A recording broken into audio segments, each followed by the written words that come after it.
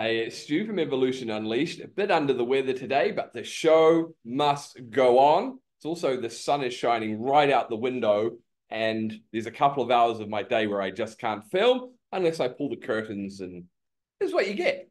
So if you're still here after that ramble, let's quickly talk about scenario-based marketing versus topic-based marketing when it comes to writing content with AI. Look, none of us like reading walls of content that don't really speak to us. And a big criticism of AI models is that they can't write good natural human copy.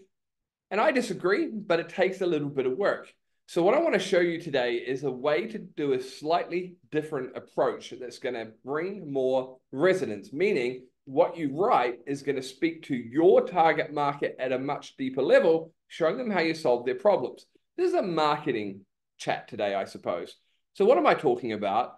Well, I've got two different versions of an article or a blog that I've asked our cute little AI article and blog creator chatbot to write.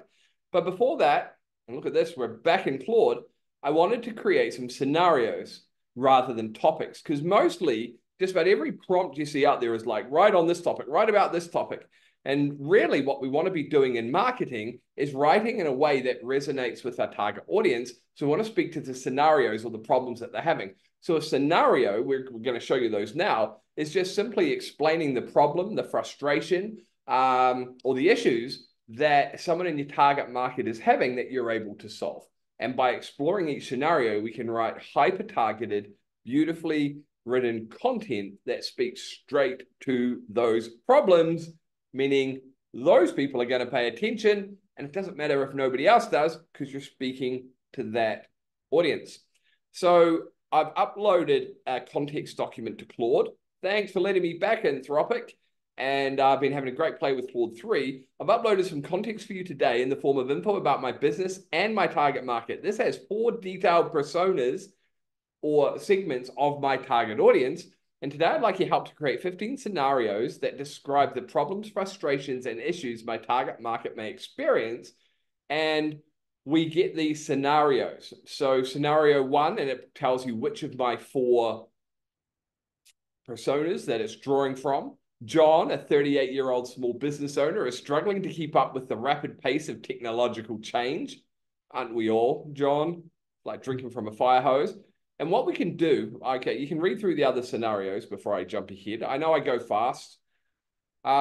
Let's look at David, a 33-year-old digital marketing specialist, is under pressure to demonstrate return on investment and optimize campaigns. The creative visionary Sophie, a 29-year-old freelance writer, is trying to build her personal brand and make a meaningful impact through her work. However, she struggles to optimize her content creation workflow and effectively reach her target audience. In other words, we're stuck on the content creation treadmill. And I know many of you struggle with that. And we have a product that fixes it. So I want to show you how you can use scenarios to create better blogs on your website so that it speaks to these people, the right people. We're not trying to speak to everyone. We're trying to speak to the people that are most likely to buy our product. So I'm going to show you the difference. And I have to really thank Felix Tay, good friend of mine, for giving me this kind of insight into this aspect of writing with AI. It's not something I'd really considered topic versus scenarios, but scenario-based blog writing is actually very powerful. And I'm really grateful to Felix for teaching me this. And I will always give credit where credit is due. I'm not here to steal people's ideas. I'm here to learn, as we all are, and then teach. So Felix and I did a podcast last week. I'm going to have that out in the next 2 weeks as we launch Evolution Unleashed, brand new podcast. So keep an eye out for that. He's a very smart guy, and this is the sort of stuff you'll learn in it. But anyway, we're going to use our little A1 article and blog creator. This is a custom GPT. That means you don't need prompt engineering skills to write really much better articles. We're getting great reviews on this bot. So what I'm doing is I'm going to give it 2. So you see I've got 2 screens here. The first one, I want to write on the topic, not scenario, the topic of Math 2 and how it can help people. So that's what most people would do, right? You'll find Math 2, and then I've uploaded some context so it understands the product. And then it writes, so welcome business trailblazers, and what is math, core components. So it's talking about the product And what it does, it still is very outcome focused, which is great. We taught it to be that, but it's very high level and generic. And that's the problem with most of your blog writing. So that will still speak to most of my audience. It's still okay. But look what happens when we take poor Sophie, her scenario here, a 29-year-old freelance writer that we just spoke about. And this time today, I want you to write a detailed blog post that speaks to a core scenario my target audience are having and show how Math 2 can help them. That's the only difference in this entire prompt. I've also just said, do not mention this particular persona in your output so it doesn't start talking about some made up Sarah. And look at this, optimizing content workflow and audience reach. So her problem is that content creation treadmill that we're all on. That's why I built Math 2 originally. I was building it for myself so that I could create content at scale because it's just so time consuming otherwise. So it still takes you through understanding Math 2, but it's doing it in a way that speaks to the pain point that persona is having in this scenario. Very, very cool. And it tells them that it pulls out the things from math that are most resonant or will most likely be related to by this particular persona. Automatic content creation. Well, if you're on that content creation treadmill, ooh, I want that. 30-day content plans. You can build them in an hour. Brilliant. I mean, not the plan you can build in an hour. You can build all the content a month in an hour.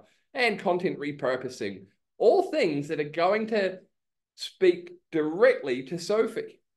And it enhances audience reach. So remember, one of her problems, she struggles to optimize her content creation workflow and reach her target audience. And it's covering both target audience identification, lead generation of this type of person, competitive analysis, unique value proposition. So very, very cool. Real world application and benefits. And now it's speaking directly to the content creator. So it's a significantly better blog post.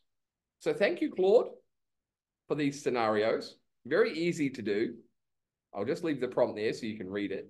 Just want to give it your target market. Now we have a toolkit that you can use. Let me find it for you real quick. This is the Ultimate Prompt Toolkit. I'm going to show you this because in it, and it's free to get, you just click this button and we'll send it straight to you. And it has a target market persona prompt that will let you learn your target market so you can upload it to Claude. You can ask this question and then you can use this is a free custom GPT we give to our community.